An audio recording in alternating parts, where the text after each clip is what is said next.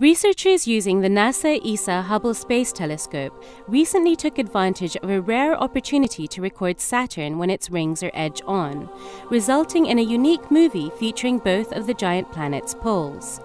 Saturn is only in this position every 15 years or so, and this favourable orientation has allowed a sustained study of the two beautiful and dynamic aurorae, Saturn's own northern and southern lights.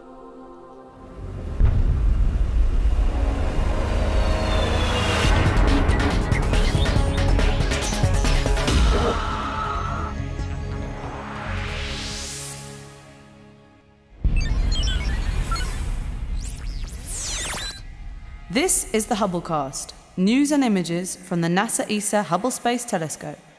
Travelling through time and space with our host, Dr. J, aka Dr. Joe Liska. Hello and welcome to the Hubblecast. It takes Saturn nearly 30 years to orbit our Sun, and so chances to view both of its poles simultaneously are few and far between. Now, Hubble's been snapping pictures of Saturn's aurora since 1990. But 2009 brought the rare opportunity for Hubble to image Saturn with its rings edge-on and with both of its poles visible. As Saturn was approaching its equinox, both poles were equally illuminated by the Sun, allowing for spectacular shots of Saturn's active aurora. An enormous and grand-ringed planet, Saturn is certainly one of the most intriguing bodies orbiting the Sun. Hubble has now taken a fresh look at the fluttering aurorae that light up both of Saturn's poles. These recent observations go well beyond just a still image and have allowed researchers to monitor the behavior of both Saturn's poles in the same shot over a sustained period of time. The movie they created from the data collected over several days during January and March 2009 has aided astronomers studying both Saturn's northern and southern aurorae. Given the rarity of such an event, this new footage will likely be the last and best equinox movie that Hubble captures of our planetary neighbour. Despite its remoteness, the Sun is still Saturn's parent star, and, as we all know, the parent's influence is far-reaching. The Sun constantly emits a stream of particles, called the solar wind, which reaches all of the planets in the solar system, including Saturn. Now, when this stream of electrically charged particles gets close to a planet with a magnetic field, like Saturn or the Earth, the field traps the particles and bounces them back and forth between the poles. A natural consequence of the shape of the planet's magnetic field, a series of invisible traffic lanes exist between the two poles, along which the electrically charged particles are confined as they oscillate between the poles.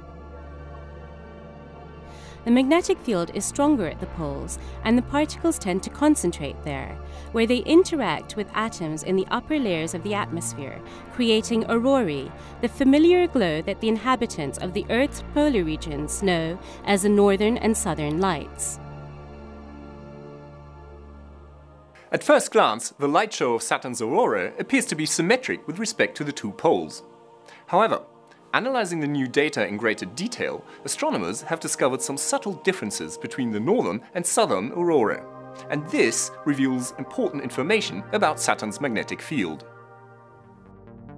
The northern auroral oval is slightly smaller and more intense than the southern one, implying that Saturn's magnetic field is not equally distributed across the planet. It is slightly uneven and stronger in the north than the south. As a result, the electrically charged particles in the north are accelerated to higher energies as they are fired towards the atmosphere than those in the south. This confirms a previous result obtained by the space probe Cassini in orbit around the ringed planet since 2004. These dramatic light shows observed by Hubble on Saturn are not just a charming feature, but they actually teach us something about the conditions on one of our most magnificent planetary neighbours. This is Dr. J, signing off for the Hubblecast. Once again, nature surprised us beyond our wildest imagination.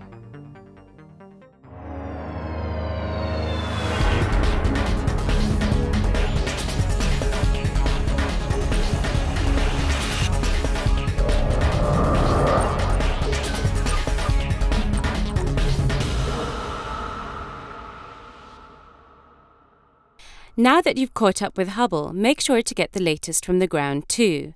The ESA cast highlights the best of the European Southern Observatory and its powerful telescopes that observe from high in the Chilean Andes, at the Southern Hemisphere's best-known sites for astronomical observations.